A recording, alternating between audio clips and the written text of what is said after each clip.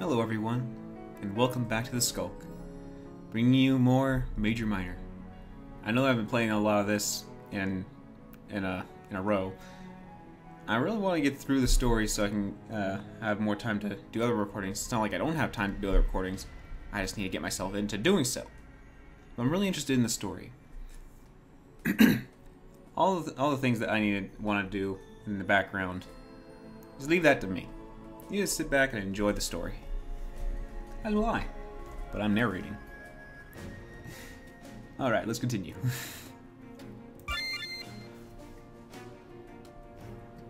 We were last left in the bunker.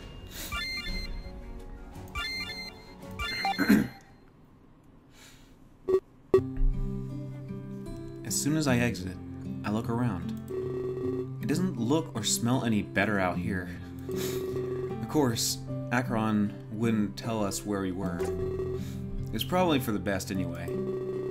Who knew how Max could be trying to track us? I turned a few corners before running into a rock. Back up. I turned a few corners before running into a rook. Sorry, Rook. Hey there, Azure. I'm glad to see you up and about. Did Akron give you one hell of a speech? I have to say, I was definitely skeptical. But it turns out, he knows what he's doing. I knew Singe was acting a little odd lately, but I didn't know he was planning this. An international sting operation? Well, it's good to know that Max was caught, but I didn't know how involved Singe was. I mean, he was playing us all along. Was he playing us? Was there ever going to be a tour? Or was the whole thing just a front? I worked for him. And I don't even know. I knew it was Max all along, you know, but she threatened all of our lives. I couldn't tell anyone or boom. Akron's story got a little bizarre. No one else believed it but me. I got to see Max's power firsthand. I've never seen anybody move like that. A normal girl could never take me down. Plus, she knew things she just couldn't. I wouldn't believe it if I didn't see it. She could disappear as she saw fit. She jumped around like crazy. She had to have been spying on all of us. She preyed on our weaknesses. I've never seen anybody do that before. Wow. Akron must have told them all a lot. But it makes sense that others wouldn't believe it. The assumption that someone can control time is crazy. Enough to simply laugh away unless you experienced it. And I heard that Max said on the speaker. What Max on the speaker? Something about you saving the world? Or did she say worlds? I can't remember. I just know that this is above me. I'm not going to get involved. Just Max picked me because of our bond. Because whatever else you have to do, I don't think it's any of my business. I'll just wait here until we can leave. That's probably for the best. I wonder how long we've been here though. Rook seems to be taking this all in stride. Well, you kind of saved my life. I believe anything you say after that. The previous evidence just helps support it. You've given me no reason to doubt you. If Akron is lying, you'd tell me. But so far, both stories seem to line up. Anyway, I won't keep you any longer. I'm sure you need to make the rounds. Everyone should know that you're okay. Your bond with Rook was strong enough. Although, I have to ask you one thing. I heard Akron say something interesting. Not that I was spying on you or anything. Sound travels down here, you know? I could even hear Shock talking from here. I can't. I save though. He said something that intrigued me. He mentioned bringing people back? Something about his dead sister? He's a very serious guy, isn't he? He wouldn't make something like that up. Is there really a way to bring people back? I don't need to know any specifics. but he'd hardly pull that out of the air. It's true. Akron was a very serious guy. I told Rook that it seems like a possibility. A lot of things are still up in the air, but there were people I wanted to bring back too. So, there's a chance it's possible? I wasn't just hearing things then? Can you promise me something, Azure? Please, bring back Kyla. Even if there's just a tiny chance. I can't live knowing it was at his expense. I feel like I'm a monument to his death. I can't just walk around acting cool. It's eating away at me from the inside. You have to bring him back, Azure. He didn't deserve to die for no reason. We all deserve better than that, you know?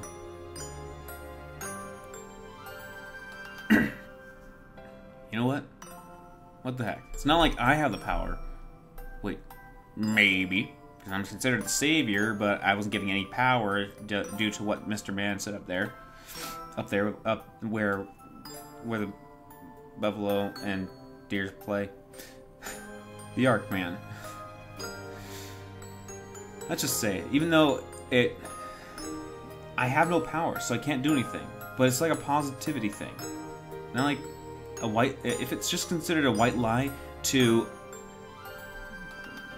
whatever else, it's still a nice thing to say anyways. Because we have all the know-how of that there's these magical power things.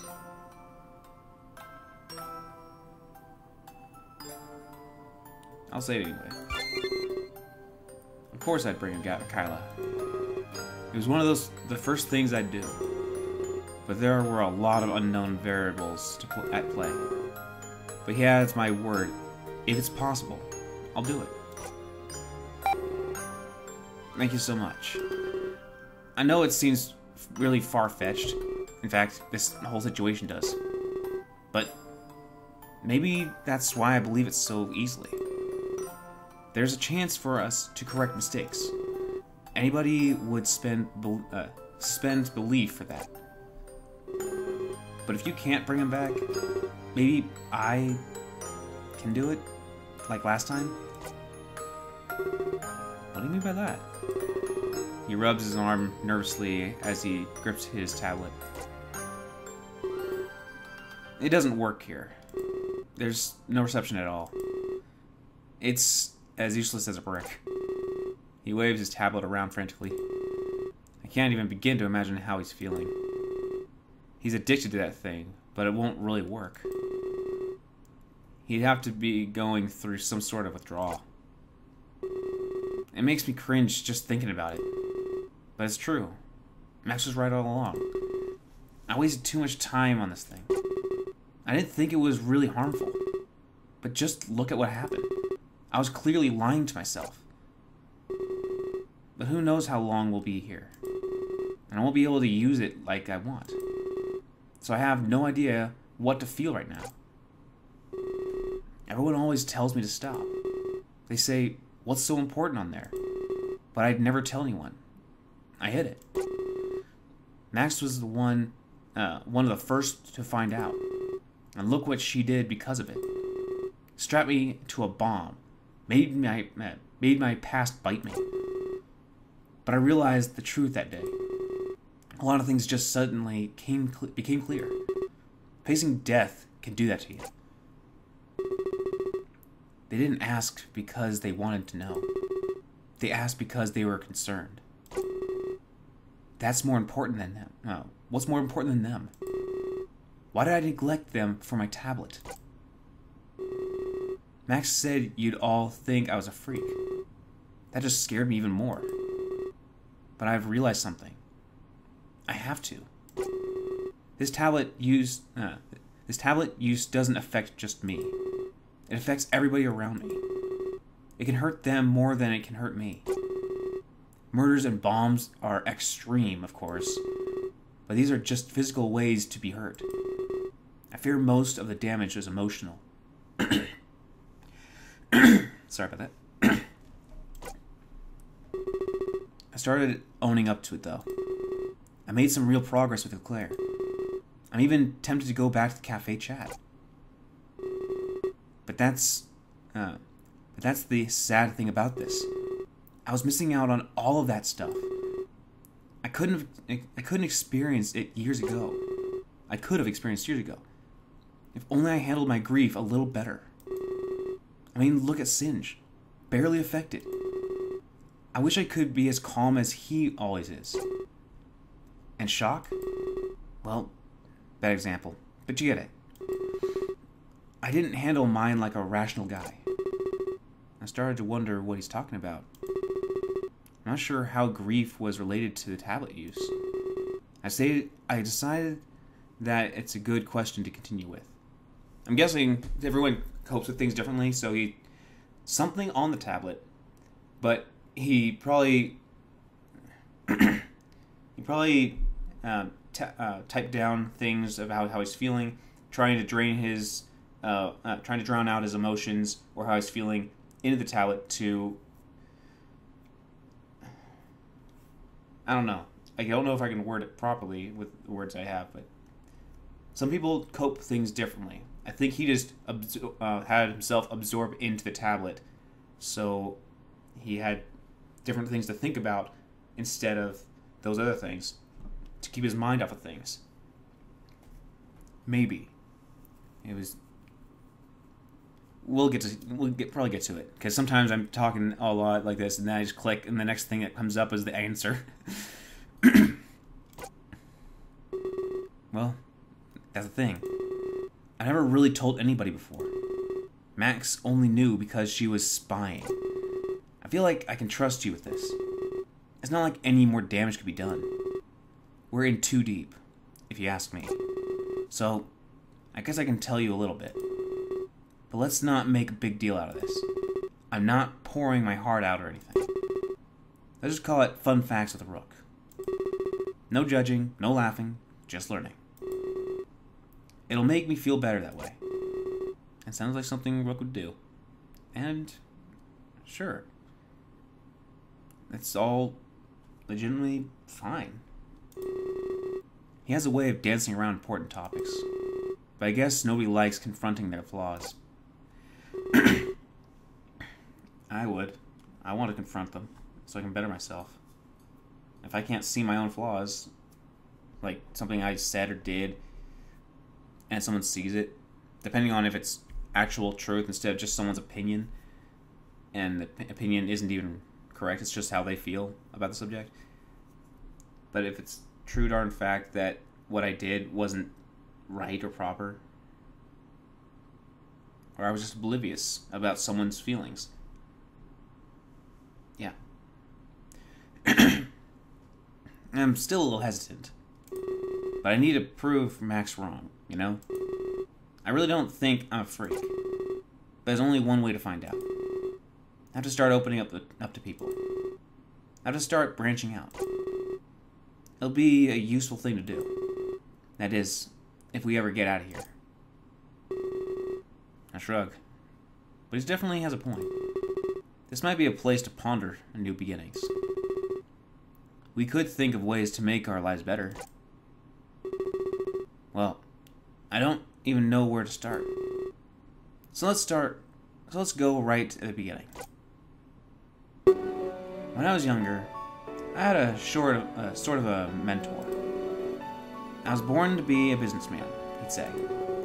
I held a gift when it came to that stuff. I was good at organizing and managing, but I wasn't that great with people. It was the one thing I needed to work on. He helped me break out of my shell, though. He taught me how to interact with people. I was never really good at social cues. But soon enough, I was socially adept. I don't mean to brag or anything, but I'm good at whatever I set out to do. That's not bragging, it's confidence in yourself. Bragging is you are meaning to sound high and mighty. You're just being proud of yourself. Proud of something you have. To bring it up, my parents told me that I was a child that they didn't really need to teach. I taught myself a lot of things by myself, just by watching. That might be just a really good skill of mine. I'm not going to be grand at everything, but if I put my mind to something and watch something done, I can probably, in due time, get it down. It's just I lack in strength, so I can't do much heavy lifting things. But in skill-based things, with enough practice, I can get there. I'm sure. Everyone can, I think. I guess it all depends on how someone emotionally is attached to or goes about things. Anyways, back to the story. At that point, I was good at everything. Business management and PR. Not to mention my knack for technology. I'm going to make a long story short here. I left America and came to Japan. It wasn't too hard to learn the language. That's how I ended up at the cafe chat. I know, that's stupid. Me, at a maid cafe? But you know all about that endeavor. Akihabara had everything I wanted. People, technology, opportunity. I used my skills to find happiness. But to be honest, I was a little lonely. My mentor refused to leave America behind. We could only talk to each other online. I never met him face to face again. To me, he just lived on my tablet. But it was better than nothing, right? I had popularity. I ran a maid cafe. He was more proud of me than anything. He really considered me one of his sons. I accomplished everything he dreamed of. There's no better feeling than that. For a time, everything was perfect. We all know what that means, right? Tragedy is always sneaking up on us. It was a freak accident that took his life. Something went wrong at an investor meeting. It took a while before the news hit me. He lost his life at an investors meeting? Could that be related to what Akron told me? I started to think he was ignoring me. Because of me, he just stopped responding. But I was shocked when the truth found me. I'm not proud of what happened next. My ability to perform at a cafe suffered. Eventually, I didn't even want to go. But how could it go on without me? The truth is, it couldn't. But for some reason, I didn't care. I hid in my house and shut out the world. That's when my tablet use started. I knew a lot about technology. I was a genius when it came to that stuff. So I put together all of my skills and... He grips his tablet even tighter, sniffing softly. I thought I could bring him back. I don't mean for real, of course, but chatting online wasn't real either. I dedicated my time to making a program. Something to keep me company, you know? Something that would let him live on. That's what he meant. I could probably bring him back, but not really. He can program as best as he can of putting an AI version of someone.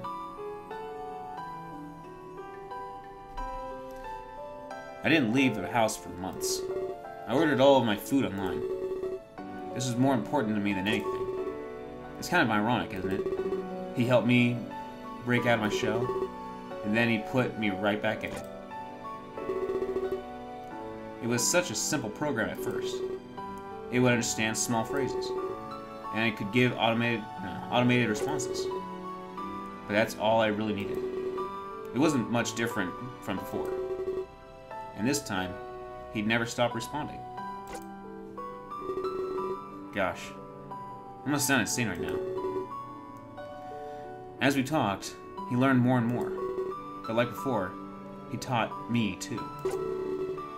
All the information took up tons of data, so I had to store him on the cloud. I'm guessing that's why it didn't work now. But there you have it. Feel free to judge. Want my friend back. It's pathetic. But there's one thing you just can't deny. he helped me, like he did before. We kept talking, and I got stronger. Eventually, I could leave the house again. But by then, Cafe Chat was screwed.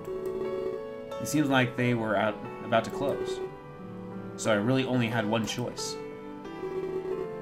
I sought employment immediately. That's when Singe hired me to work for him. A smart lackey. I was just what he needed. The salary was good, but not good enough. It would take years to save Cafe Chat. So I begged him for a lump sum payment. I might have pulled some strings, threatened him a little. But he really did need all of my skills. Eventually he caved and gave me a check. I cashed it and instantly wrote a new one. I gave it to Claire and Cafe Chat. I saved the business from bankruptcy. But it's the least I could have done. I put them there in the first place. And that's it, really. We're here today, talking. I've come to terms with my mistakes. I still talk to him all the time. He gave me advice on what to say or do. But now, I think I need to do that myself. I need to face my problems head on. I can't just hide on my own fantasy.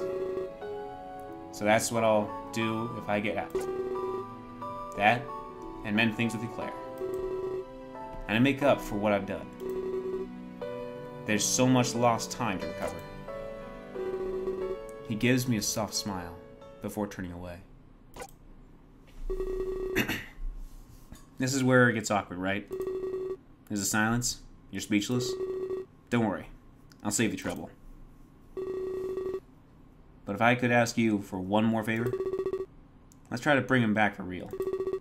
That is, if the power exists. There's so much more I need to tell him. So much more for him to be proud about. And I'll work with you to make it happen. Artificial support. He walks away without another word. Well, I guess that solved the mystery on his tablet. I'm not sure what to make of the story. It's quite deep. It wasn't the best thing for him to do, of course. But all things considered, it ended up quite well. Cafe Chat was back in business, and he got a new job. He was able to break out of that shell once again. I remember all the time that I spent with him. I recall every moment he typed away on his tablet.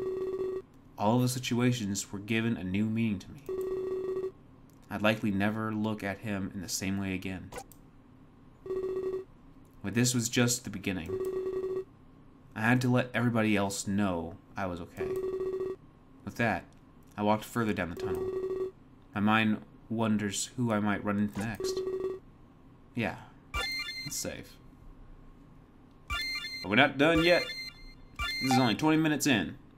23 minutes, but, I'm only the one counting. As I walk deeper into the bunker, I'm more confused. I've never seen a place like this in my life. Were we even in Japan right now? Of course, I'd never know, so I keep on walking. After a few moments, I notice Shock by the door. He's chugging a can of Popstar, and looks fatigued. Hey, Azure. It's good to see you up and about. Did Akron have a talk with you? I nod, and tell him it's nice to see him too. What a bunch of nonsense, eh? And here I thought he was becoming credible. I've never heard of a far-fetched story. You can't possibly believe that, right? I mean, we all handle crisis differently. But to validate it with fairy tales, his problems go deeper than I thought. And he's holding us in here because of it. If that's the case, we're not getting out. Whatever it is he's waiting for, it's not gonna happen. We need to escape before we starve. It made sense from his point of view, but he hadn't seen the things that we've seen. He hadn't directly witnessed the Ark or Max's power. To him, Akron really was making stuff up. But I better not tell Shock that I believe him. If he knew I sided with Akron, he'd be angry. And that was something he was really good at. I decided to change the subject to avoid drama. Perhaps he could tell me a little about himself. Ever since we met, he's been caught up in the moment. A little relaxation and breathing room would help him. If anything, it would help the time go by faster. Your bond with Shock was strong enough. Yay! Well, I've been thinking about Clarence a lot. I'm sure you've heard. We go way back. I'm just reliving those old memories. It makes me all nostalgic for Canada. But as much as I want to go back, I can't. That's the thing with nostalgia. It's fake. It's like looking at a shattered mirror. The pieces of their own look promising. If you put them together, you'll see. The full picture isn't what you want at all. You glorify the past with specific memories. Sometimes the bad is completely ignored. And it's probably true. Like, nostalgia, there's lots of games I enjoyed in the past as a kid. But when I go back to them, there's a few of them, or some movies, or some songs, like, oh. Some of them I'm actually still loving, but there are some, still those pips in there that you're going, ah, I remember that too now. Yep. Lots of good memories and feelings from my very first home that I grew up in a long time ago. But I was a kid. There's a lot of things that happened, but it was always home to me. That's just what your childhood does. It's just memories of back then. There's a lot of things back then that could be the bad things that can be drowned out because of all the good things. But if you were to go back and relive it as an adult, or just relive it with your mindset now, if you were able to, you can see all those things and probably be reliving all those faults as well. Reliving all the good things too, but all those faults, all those bad things that came around too. But the thing is, you become who you are because of things you experience through your life. Like, you learn. I learned not to ride so fast over a bump when you're not so experienced with a bike. And don't run into... watch where you're going, and don't run into those cement parking things for cars, or you'll get your groin hurt very badly. I won't go into detail there, but it really hurt. Anyways, there's just lots of bad things that could be drowned out from your past. So just that, if you put all the pieces together from your past, you'll have good and bad mixed in. You probably wouldn't want to relive it again, because you'll have to go through the bad things too. Anyways. Let me take a drink first.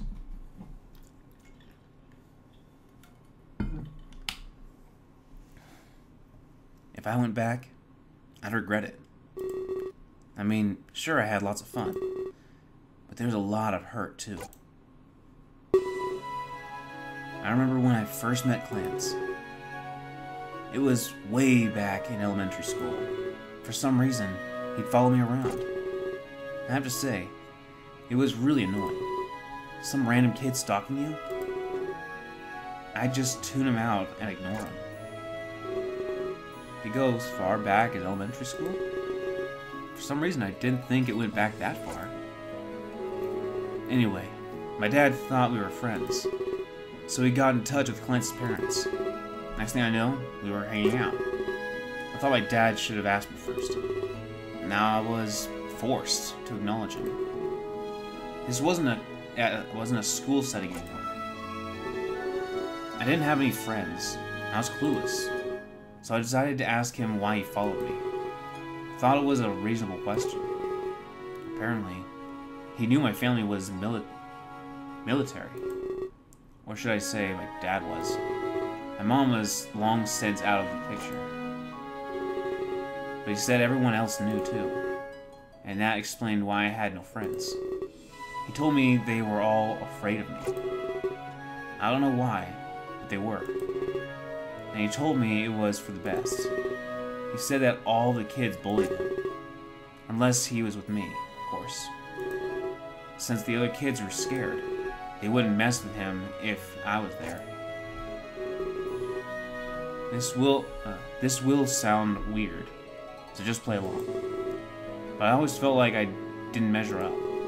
My dad fought in wars, and I was just a kid. It kind of made me feel important. I mean, having someone count on me. So I made sure the other kids stayed away. We became best friends after that. All the way up until high school. But who doesn't drift apart then? My dad's military days came to an end. At that point, he was a private contractor. He got a job, and we had to move. I remember clans taking it badly, but he had other things to focus on. He was starting to become recognized. Talent shows, contests, you name it. His career was sure to blossom soon. It's too bad I'd be gone when it happened. Perhaps me leaving was a good thing. He'd be able to focus on his future. Better than us distracting each other. It took a while, but I got over it. We tried to stay in touch, but failed. You know how that stuff can be. So I started to focus on my own career. It turned out, I was great at soccer. Enough to get a full academic scholarship. I could go to any school I wanted. So I aligned it with my dad's work. That's how I ended up in America. But something went wrong with his employer. Some crisis at an investor meeting. Geez, all these... Apparently... this story is lining up all these people from the concert by saying all their parents went to an investor meeting and then... blam.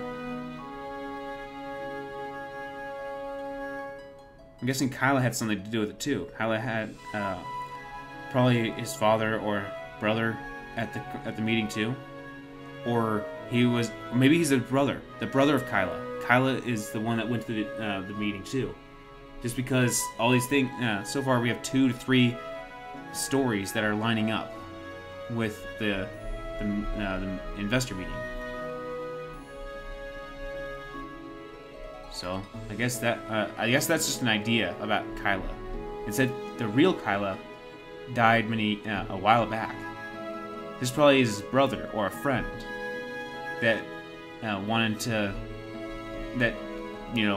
took his brother or friend's place and took his name. Something like that, maybe. I never saw my father again.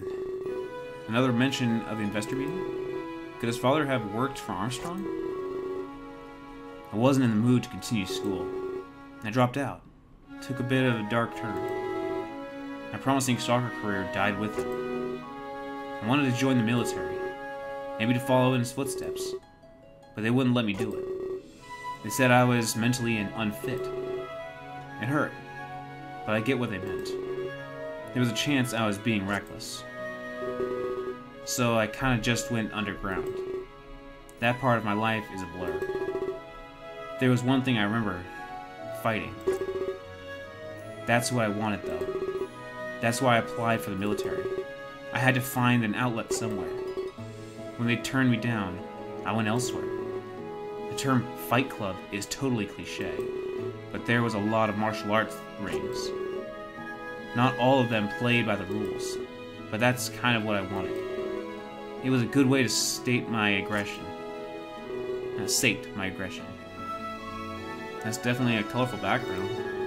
He lost his best friend and his father.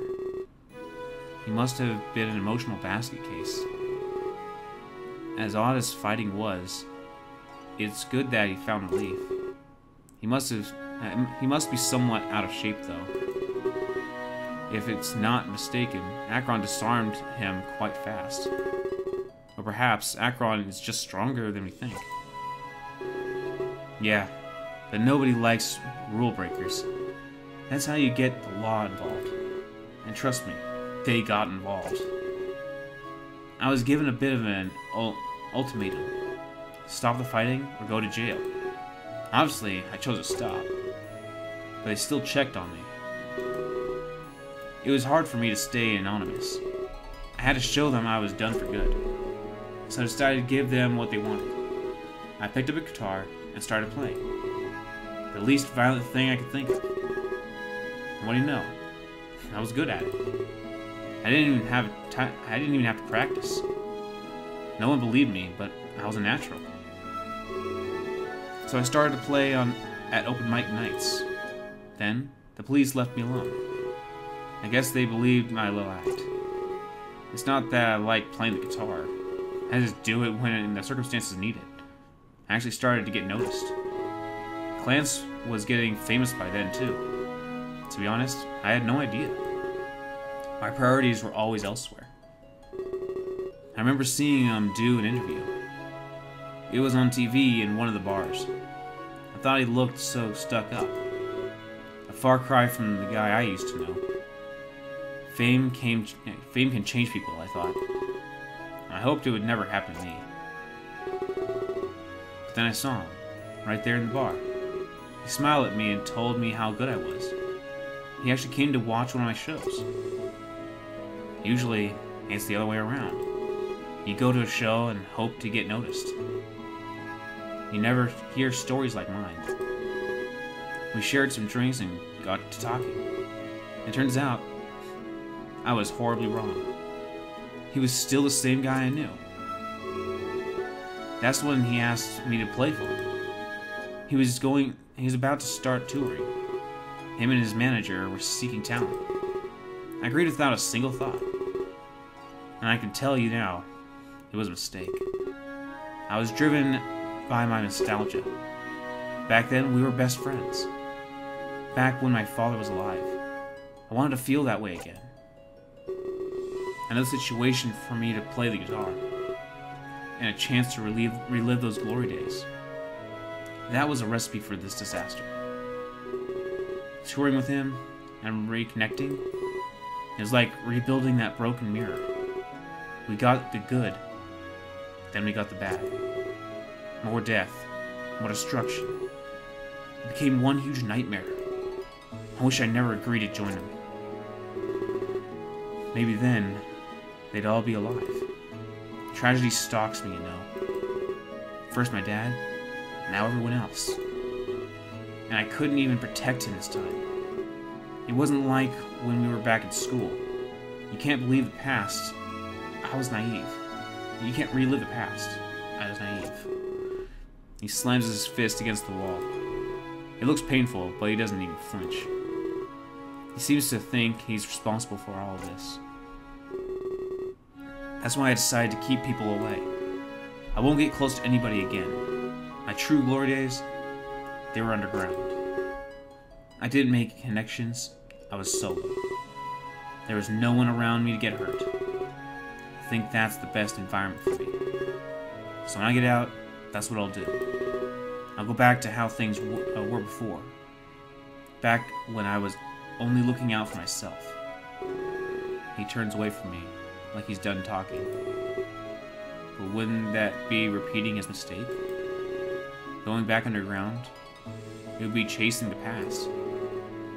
If he knew what he was doing, he'd push forward. You're good, you know that? I didn't see it that way. For food for thought, at least. Last time we talked, he mentioned philanthropic work. That would be a much better idea than pedaling back. A relapse would only hurt everybody involved. And Clance would never agree to let him do that. Yeah. You're right. He looks back at me with tear-filled eyes.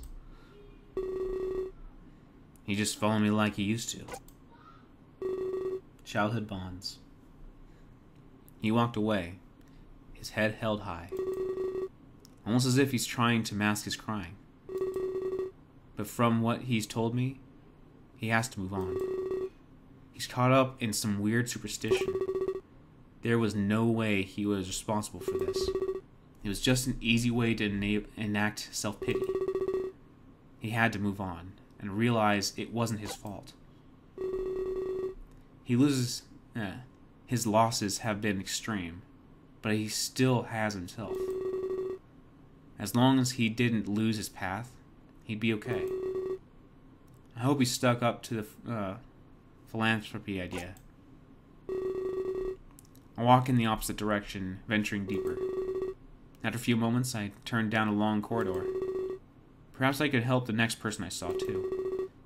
As I walk forward, I wonder who it might be. Yeah, that's safe. Still a little extra time. Still more time. We got more time to read another story. If I was naming these episodes, this one would be Getting to Know You, Getting to Know All About You, from King and I. I know I grew up watching that movie, and then when I watched it as an adult, there was so much cheesiness in that. A lot of singing, it's gonna happen. But there's so much cheesiness. But there's one character in there that is definitely the comic relief. The guy that keeps losing all his teeth. If you haven't seen it, you should try it. You should look it up. King and I. The old cartoon one.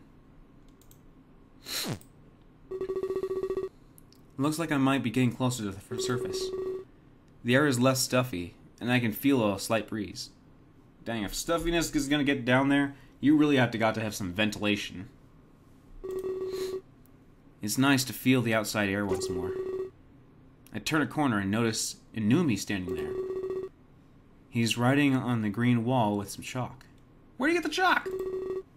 I look closer. He's doing math. The same equation that saved our lives. Is he trying to figure out how to solve that problem? After all, Akron gave him the answer earlier. Maybe he wanted to learn it on his own.